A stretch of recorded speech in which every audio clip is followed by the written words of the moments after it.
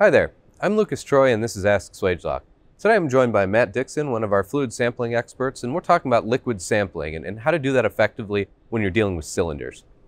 So Matt, tell me a little bit about vapor space compression. What is that and why is that an issue? Yeah, vapor space compression can be a big problem. When you're expecting it to be a certain amount and it's significantly smaller than that, you might not have enough vapor space to allow enough room for that liquid to expand. And so again, you could be in danger of rupturing your cylinder. However, if we know the sampling procedure, if we know the supply pressure, and if we know the return pressure, then we have a pretty good way of estimating what that vapor space is going to be after we've captured the sample in the cylinder. Okay. And if it's too small, we can take some remedial actions in order to mitigate any risks that we might have. Well, thanks, and thank you for joining us for Ask Swagelok.